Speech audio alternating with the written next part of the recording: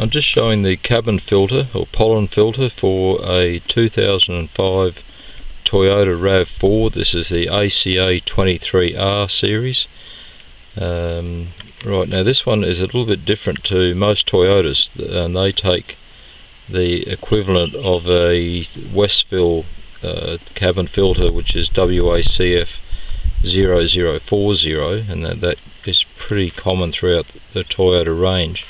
This one, however, this is a Fuji Toyo, Japanese made one, and when I find the instructions, here we go. Now hopefully I'll get in the shade here a bit for you.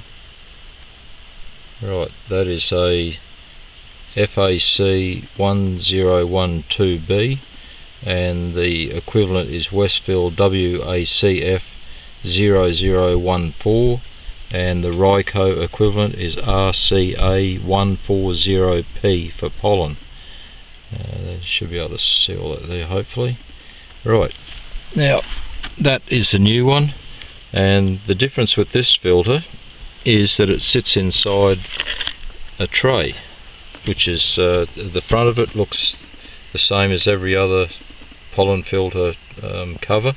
However, it actually has a tray, and so I'm not going to pull it all the way out, I don't think, because I'm operating with one hand here. And anyway, it's just little lugs there that keep it in place. So here we go. Right, so you can see I actually blew this out with a compressed air about 2 weeks ago, and there already it's got some leaves and a couple of feathers in it. And the one thing that the other one hasn't got is that this was actually put in upside down. We actually put it back the same way, and the new filter does not have an air direction. All it has is the brand name there, and there's nothing else that shows which way it should go.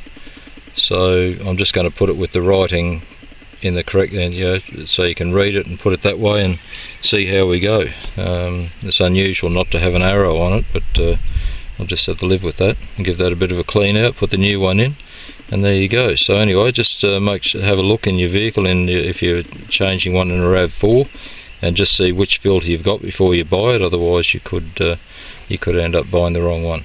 Okay, thank you.